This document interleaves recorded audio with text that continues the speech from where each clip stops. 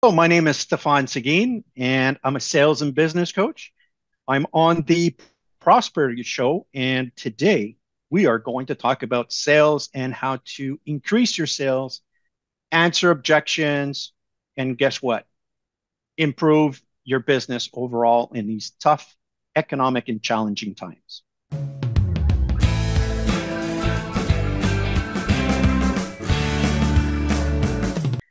Welcome to the Online Prosperity Show, where we bring you the insights and strategies to help you achieve financial success and become part of the 1% closers. I'm your host, Prosper Taruvinga, and today I've got a very, very special guest who is a true expert in the art of closing deals and maximizing sales potential. Now, Stephan, how are you doing today?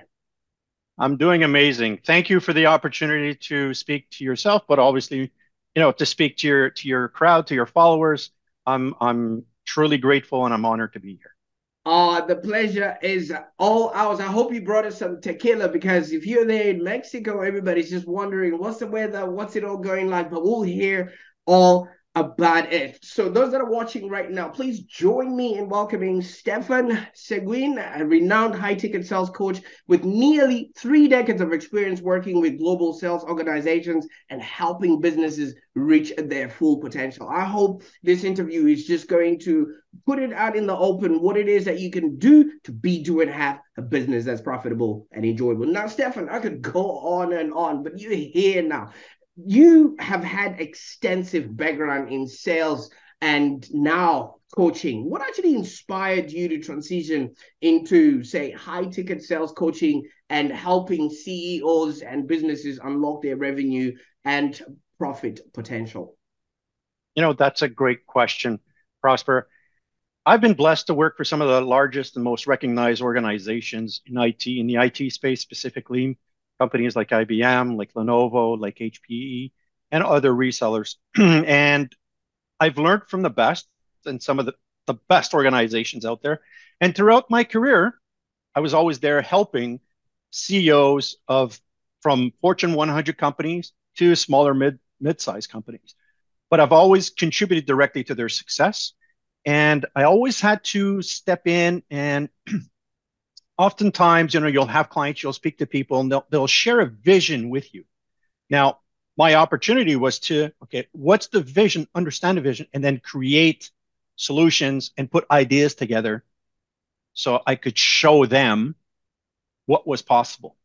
And at the same time, by doing so, help, increase productivity, help their sales, generate more revenues, more importantly, profits, right? Because at the end of the day, you can have all kinds of revenues and sales, but if your profit margins are very low, it won't help you because you have to pay your people, you have to pay bills.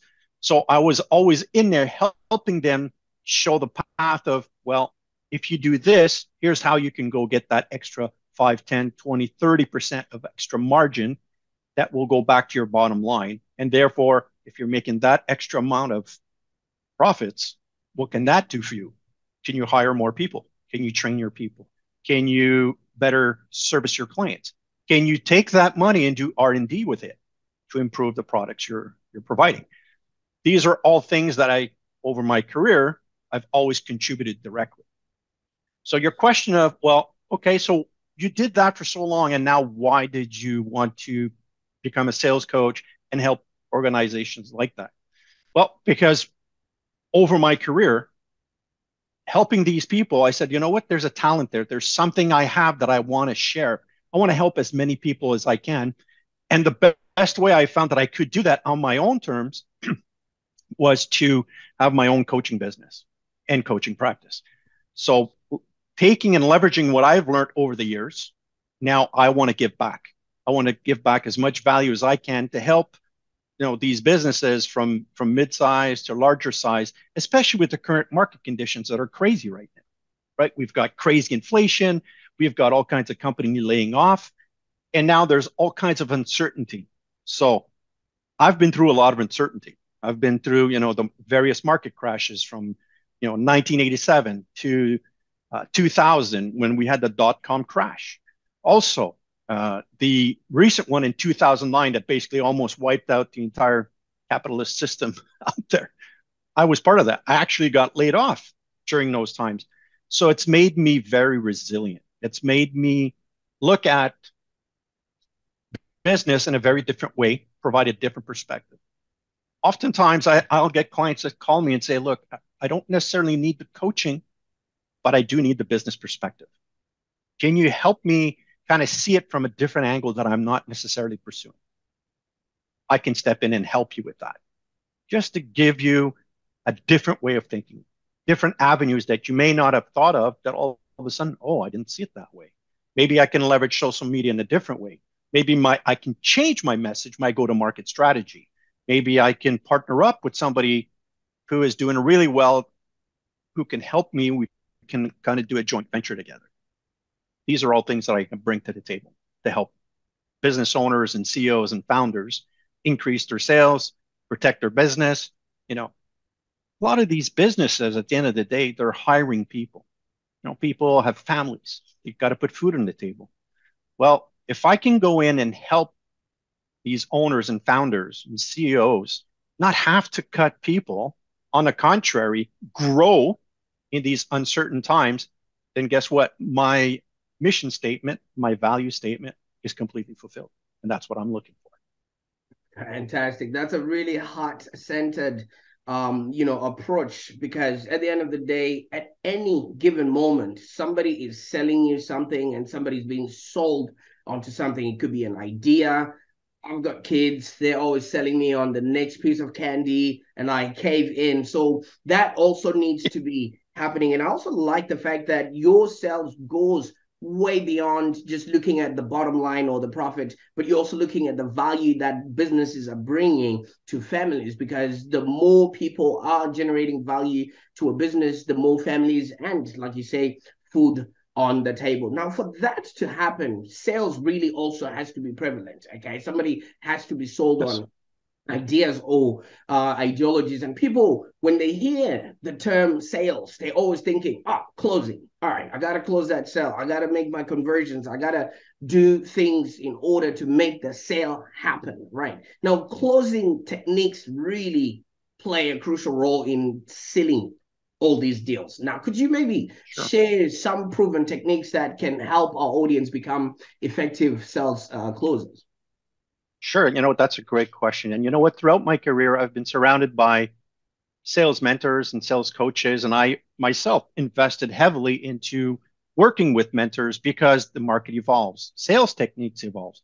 What we did 20 years ago is completely different to how we approach people today. What's one of those differences? Clients today are a lot more informed. They have access to a tremendous amount of information that, if I don't stay on what I call the bleeding edge. So if I don't stay on top of things, then people will just not even think, listen to what I'm suggesting, because I'm not with the times. So, in order to be successful in sales today, I would tell you it's not about selling, right? It's much more about when you think back on when you buy something, especially when you, for example, let's say you buying a certain type of car. You may go back to that same dealer time and time again.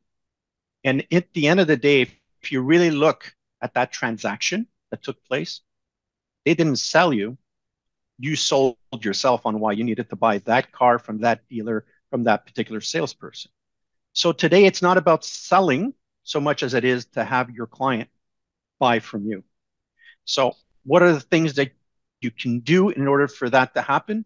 It's simple. Ask questions. Truly listen actively on what the customer is exactly looking for. Listen to their needs. And sometimes you'll realize that when you're asking those questions, you'll uncover needs that they didn't even know they had. And that's when you'll see, all of a sudden, you'll see a light bulb go off. And they'll say to you, oh my God, I never even thought of that.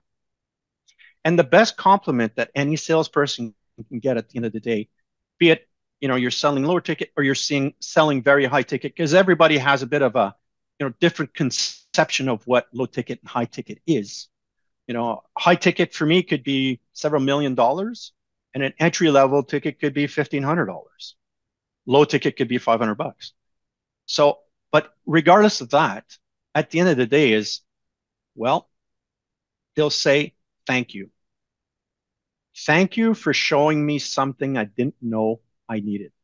Thank you for making me realize that the only way I can bridge that gap from where I am today to where I want to be is working with you as a trusted advisor. So when you get that kind of compliment and they'll say to you, thank you, man, you're the best salesperson on the planet. Because at the end of the day, I'll never be the best closer. The best closer actually is the client in front of me. If you're able to ask the right questions, lead him in the right direction of what he is looking for, right? And I would tell you that when I work with some organizations that are having challenges, one of the key things that I realized that the better organizations do than the ones that are struggling, and that is to they'll say, sorry about that. I just need to take a break here. I just lost my train of thought, but they will say, um, what makes you different is actually your ability to sell what they want. It's what they need. It's not about the thing that you're selling. It's not the thing that sells the thing, right? One mentor of mine, and his name was Dan Locke, uh, amazing man. And but he shared with me, it's not the thing that sells the thing, it's the thing, and that thing is that value, that amazing value that you bring to your client. That when your client listens to that and understands the fundamentals underneath that, that will trigger that man or woman to say, you know what, I need that, and I want to work with you. So that's what I Fantastic. work on. Uh, that's what I work on every day. Fantastic. And that's a whole different way of looking at it, because when you are collaborating with the customer and helping them, reach that goal or find that solution that they're looking for, it no longer becomes sales closing. You are literally enabling them to reach and bridge that gap, like you say, as you go along. And half of the time, most of the people already have convinced themselves what it is that they want, but they just maybe don't know how to get there. And if you present your solution as that vehicle, it actually creates that, bridge that they're looking for in order for them to have maybe a happier existence or whatever it is that, can answer the problems they might be having. Now, along the way, Stefan, and thank you so much for that elaborate answer before.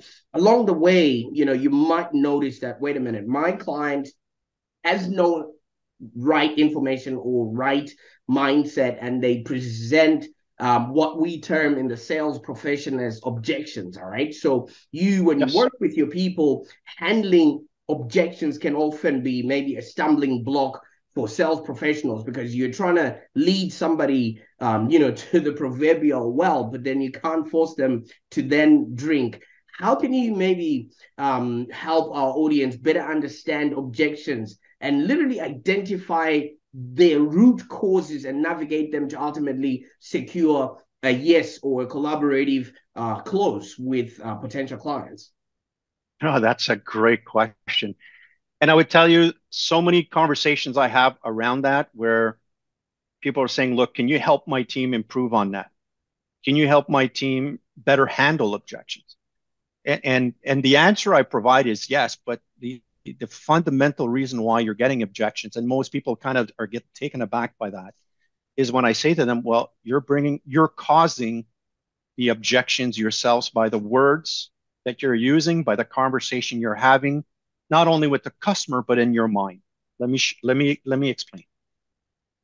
Let's say, for example, I'll use the car example. You're going in to buy a car, and the salesperson you're speaking with to buy that car, he's selling you on this specific vehicle that you're looking for, that you want. That, by the way, he has the same vehicle.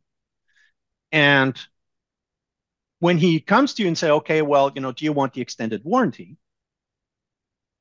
That seems to be like a simple question, right? It should be a simple answer, and most people will say, no, I'm not interested. The issue is that a lot of these salespeople, when they do buy a vehicle from the company they represent, um, they themselves don't even buy the extended warranty. So immediately that says in their minds, in their mindset, right, that in their inner mind that says, well, I don't believe in the extended warranty thing. It's too much money. I don't believe in it. So I'm not going to propose it. So, and the way, even if I did propose it, I'm going to phrase it in such a way that there's going to be uncertainty, right? It's going to be a little bit anxious when I talk about it. I don't feel comfortable about it because I feel I'm taking advantage of the customer and this is where we make money. So all this interior dialogue that you're having, well, guess what happens when you're in front of your customer? Start talking about that. Your customer will feel that, it'll come through, and that'll be an objection that'll come. It's and I've seen this time and time again, and through mentors and through my sales training as well. When I had self-doubt about specific product or service or solution I was offering, it almost always came back as an objection. So that being said, what do you do when you do have those objections? Well, you have to understand where those objections are coming from. And I could spend, a week, 10 days just talking about, okay, what you can do to answer these objections, because the objections come up. Okay, so why do they come up? Right? So you could say, for example, you could respond, they'll ask you or they'll tell you an objection, and you can respond by a question. Okay, so what do you mean by that? What specifically do you mean that it's too expensive in comparison to what, for example? So there's different techniques I can use or I can teach, and I do that to help you address those objections.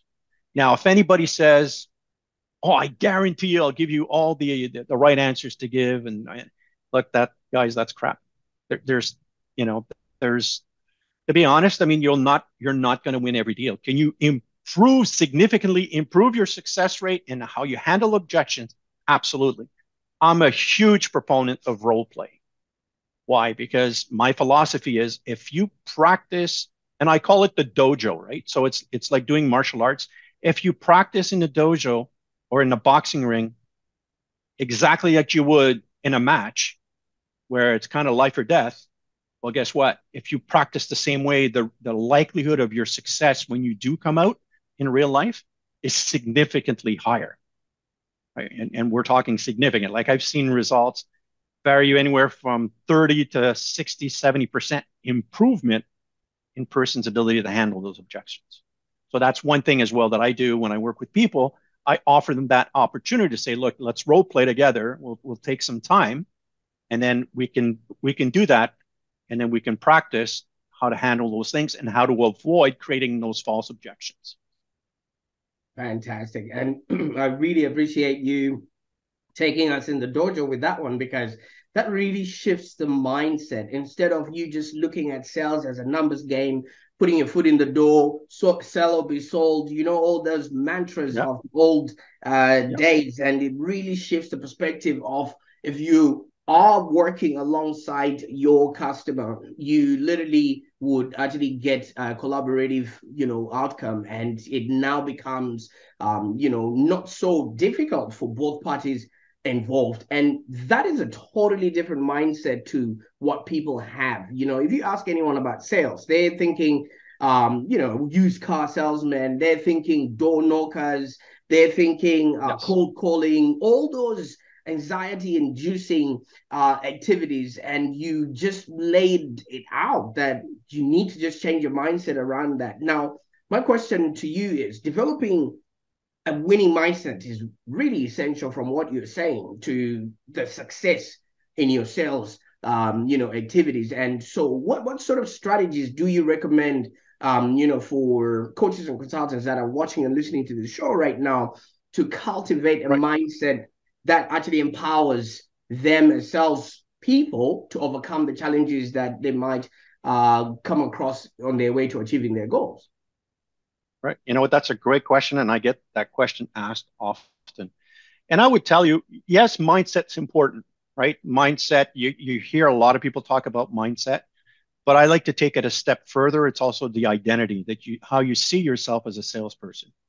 If you identify yourself as, like you mentioned before, right? The the typical, pushy salesperson who doesn't care, who's just wants to sell at any price, at on any conditions, and just push, push, push. Yeah, you're going to have a hard time. I'm a big proponent of changing your identity. How do you see yourself? So if you're out there and you want to really change the way you do things, change how you sell, how you approach your client, change your identity first.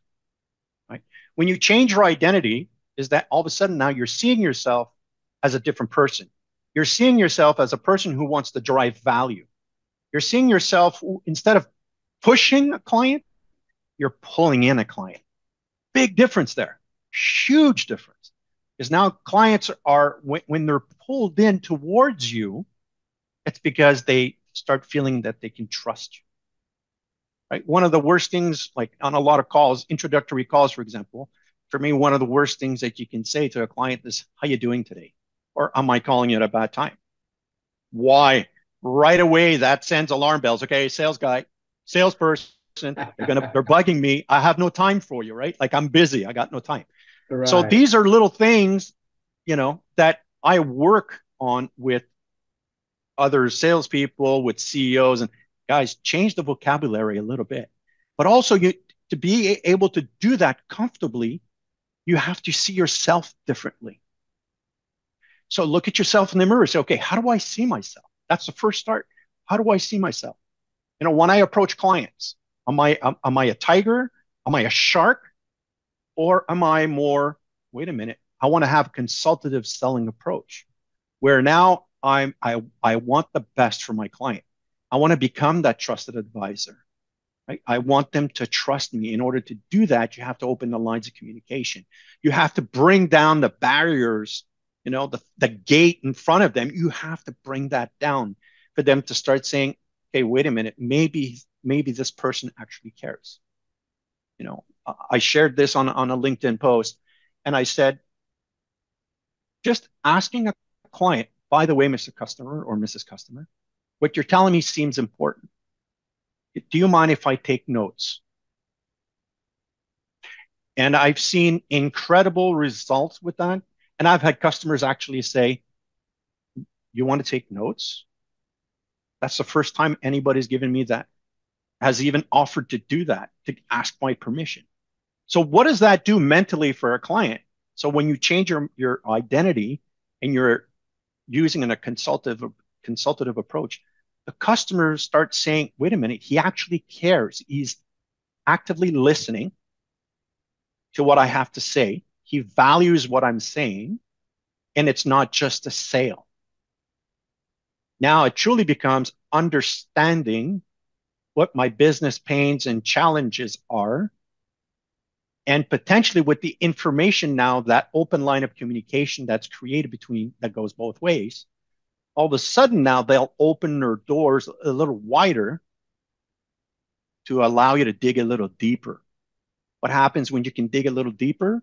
You're building trust, but at the same time, you may help your clients uncover real issues that they didn't even know they had. So what can that do for your organization? Well, instead of just selling a deal that's worth 10K, well, guess what? Now they may need additional consultants. They may need additional services. So your 10K deal may turn out to be 50 or 100K. I mean, what would that do if you're increasing your deal by $90,000? What could that do for you? Well, big difference, right? Definitely a huge difference. So changing your mindset, one thing, yes, but more importantly, first you need to change your identity. Once you change your identity as more of a consultative selling type salesperson, and then adapting your mindset, saying, okay, I want the best for my client. I'm looking out for my client. I want the best for my client. All of a sudden, you'll see huge changes in your success, in your sales abilities, in your self-confidence, in your ability to deliver. So 3 things: identity, mindset, self-confidence. When you link those 3 together, you can literally become unstoppable. fantastic. Now, hold on while I take notes. Sorry, let me ask you first. Can I please take notes, Stephan? I've actually learned Yes. something. I just jump into it, but just putting that extra layer of, hey, could I please, asking somebody's permission, and you know what I mean, just really engaging them and involving them in the whole process actually makes a whole difference, because I'm a very big proponent of the collaborative approach, and this seems to be what it is that you are advocating for now. Stephan, I've learned to ask about notes. I'm not going to ask you again, but as a mentor and as a business coach, and now you're a strategic consultant, what sort of specific sort of expertise and services do you then offer your clients, and how do they benefit with working with you? And if you can, just show us where we can go to find more about your services. Since I'm already sold on Sure. you right now, so yeah. Right. Right. So first, I would say that the way I like working with, I'm open to clients' needs. Like I'm not closed, and I'm not going to say I don't have a program or I don't have anything like this. I'm not going to say that. I do, but I like to work with clients with their specific business needs. A CEO of a mid-sized organization is not necessarily going to have the same challenges as a large organization. So I like to first have that open conversation. Sit down and let's understand, because maybe, you know what? Maybe I'm not the right person. Maybe I'm not going to be able to help you. However, because of my extensive experience, because of those 25 years and the network I have, well, guess what? I may be able to refer you to somebody who can actually provide you greater value than I can at this point in time. However, if we can sit down and I can understand kind of where you're coming from, what is it you need? I like to do a little bit like you're going to see a doctor, right? The doctor's not going to prescribe a pill right away. He'll diagnose what's going on. How long has this been going on? What seems to be the problem? How is it impacting you personally? How is it impacting your business? How is it impacting your employees? And slowly from there, I can start building an image, right, of what's happening, what's working, what's not working so well. And then from there, I like to do a lot of one-on-one coaching, because it's important that we can have that trusted connection. So the best way people can reach out to me or look at what I do or my past experience, my LinkedIn profile. The other one is my website. So Stephan Seguin, www.stephanseguin.com.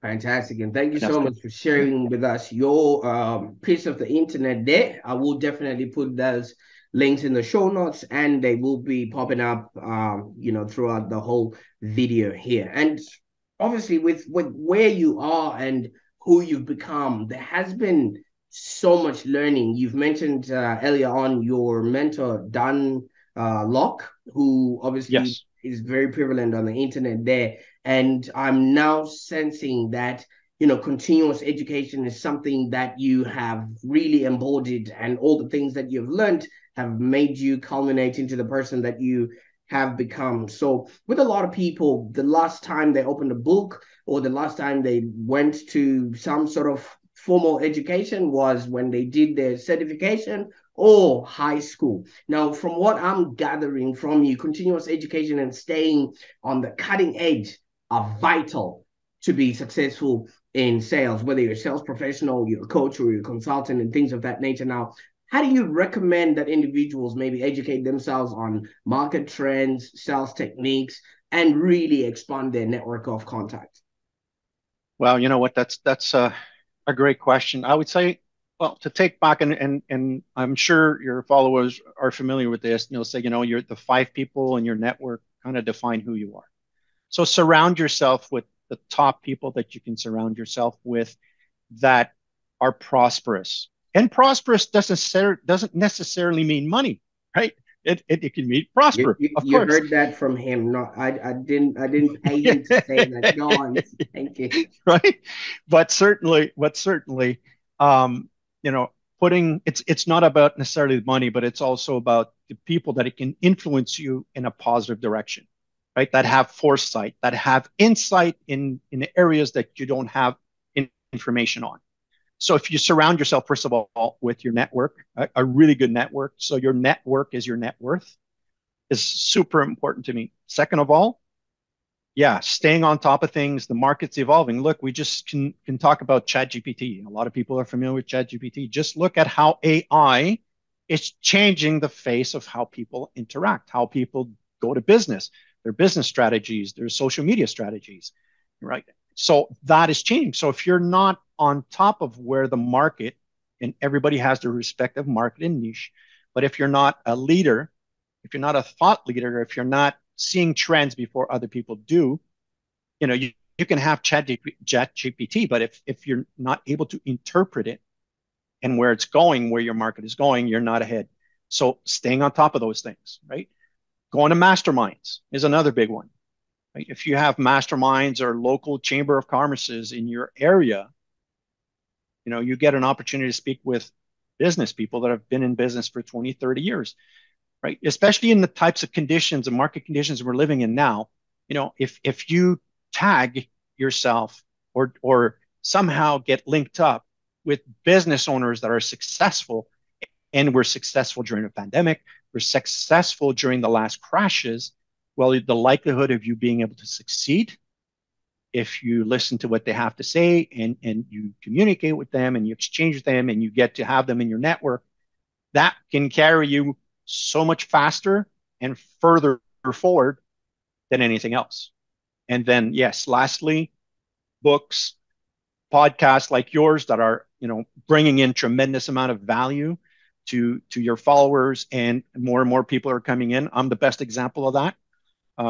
Coming in and hearing about you, and I was so interested by your story. I'm here because it brought value to me. So doing those things will keep you on top of the market, keep you informed, but at the same time, giving tremendous amount of value. Today, it's all about the value you bring to your clients, guys. You want success. It's the value. It's not just the leadership, but it's the value, how you can interpret the information and help your clients market that information to help them thrive. If you can do that, man, you're golden every day. Fantastic. That really, really is what it's all about. And I really appreciate you, bringing your sentiments and that sort of insight onto our show today. And obviously, with the way things are going on, you've mentioned that you've survived, all the market downturns. You survived the Y2K global scare. You survived 2008, and the last couple of years have not been easy for a lot of people. And, it's just really left a lot of people questioning their own existence. Now, if people have been sort of sold onto your way of being, your mindsets, the way you think, and your expertise, and how they can actually gain much more value with you, what can people really expect from Stephanie moving forward? Like, what is the future looking like for yourself and for those that are going to be working with you moving forward? So the one thing is, first of all, is building trust, right? For me, it's a big thing. Like if people can't trust me as their coach or as a mentor, then why work with me, right? So when people work with me, I bring trust, I bring it all. Like I bring 150% because I want you to succeed. Um, Thing is, I can't want it more than you do, right? So, however, I will be committed to your success. I will share with you every possible thing that I know that can help you thrive, help you grow, help you improve, whether for you as an individual, as a CEO, a business owner, or to help your sales team sell more, right? And be more productive and be more respected. At the end of the day, you'll notice that I've worked with organizations where people were lining up at the door to work with us and work with me because of our reputation in the marketplace. It's a big one today. Reputation, reputation, reputation, right? Our skills, our knowledge, the people that we had around us, how we were able to find solutions to sometimes the problems that people couldn't even solve, right? But thinking out of the box. So if you want somebody to bounce ideas off, somebody who can help you see or get a different perspective about your business, somebody who will be dedicated, to help you succeed, who truly is interested in your success, then you've come to the right place, and I'd love to be able to work with you. Fantastic. Well, if we don't end it on such a high note, I don't think we would have done justice to the value that you've brought to this show there, Stephan. Now, that concludes our insightful discussion with Stephan Seguin, an accomplished high-ticket sales coach and mentor who has shared with us invaluable strategies for closing deals, handling objections, and actually cultivating a winning mindset for sales success. Now, remember, success is a process, and it's something that is within your reach. Please help me thank Stephan for his time, expertise, and his inspiration that he's given us on the show today.